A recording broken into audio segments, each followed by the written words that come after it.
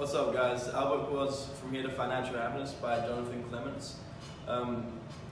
Clements plans to teach us how to enrich our life by teaching us good financial skills and show us the best way to handle our money. Clements addresses many of life's crucial financial times and major financial aspects and teaches us how to plan for them and be ready to address them in every possible way. In terms of the book style, the book consists of 77 unique chapters, each which contain a different lesson about financial happiness.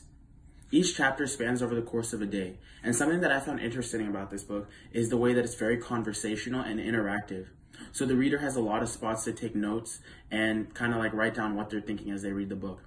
Because the book is written in this manner, it makes it very easy to appeal to a wide array of different audience group, from like high schoolers all the way to seniors that are retired.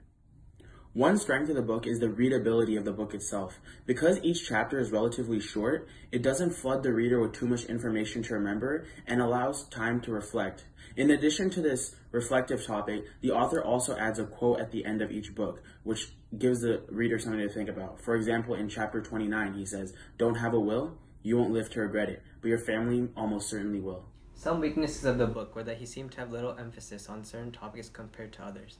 I felt that although a major point of the book was to keep it concise and relatable, there were certain parts where he should have emphasized a little more.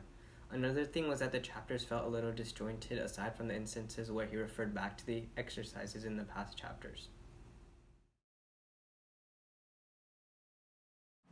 In day 77, the last day, which was the last chapter, we are asked to simply make a list of our accomplishments that we have had throughout our lives and going forward into the future. This enables us to seize control of our own financial life, which will ultimately unlock freedom for our future. Day 13 teaches controlling what you can. This chapter highlighted the difference between smart and bad moves versus good and bad luck. For example, buying a stock before it crashes is more of bad luck than a bad move. What we're responsible for is controlling what we can and making sure we're prepared for these different bad lucks that we occur over our financial lives. One idea that Clements talked about was to follow financial examples of those closest. I feel like this is a flawed idea because those experiences may have led them to experience financial difficulty, whether it was an immediate effect or one that was drawn out for some years. Most family members will have sound financial experience, but not everyone was in the same situation or had the same resources as others. A key aspect of this book are the activities that are provided.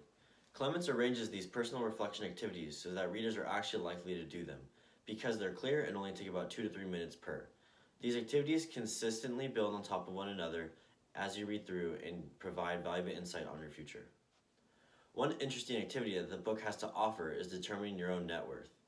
The book includes a chart where you can input what you own and its value, as well as what you owe and its values. Once that's done, just take the value of your assets and subtract your debts, and that total is your net worth. One idea synonymous with what we've learned in class is chapter 4 on embracing humility. This chapter raises awareness to having too much confidence being not optimal when managing money. This is the same as the investor behavior from our own class, where we learned that overconfidence leads to trading more, earning less, under-diversifying, and making markets more volatile. All things that are the same as what Clement taught us in this lesson. Clements wanted to stress how important it is to start saving at a younger age. He made readers list out their monthly expenses to see where their money would go to every month.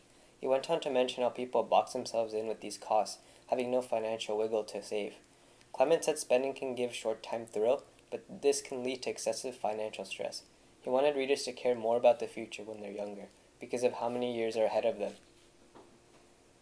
In day 66, an idea that was flawed that I found while reading was that stocks have fundamental value.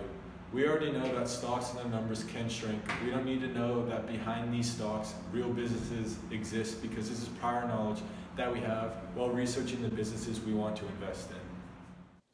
One flaw I would say about this book is that it isn't very inspiring.